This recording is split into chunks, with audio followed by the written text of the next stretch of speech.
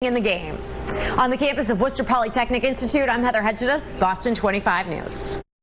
Boston 25 News at 6 starts right now.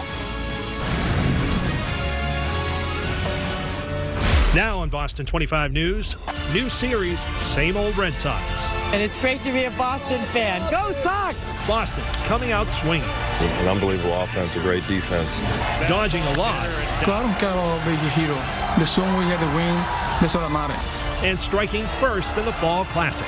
That was a very team-oriented win. We expect it to be a hard-fought series. Tonight, will the price be right to take a 2-0 lead? That's why I came to Boston. Live from Fenway Park, it's the Red Sox and Dodgers in Game 2 of the World Series.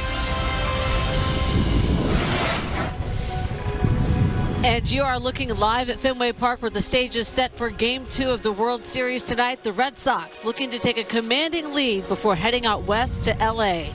Good evening from Fenway Park. I'm Vanessa Welch. And I'm Mark Ockenblum. There's definitely a chill in the air. Temperature about 13 degrees colder than it was this time last night. You can see from our hair too, maybe, perhaps.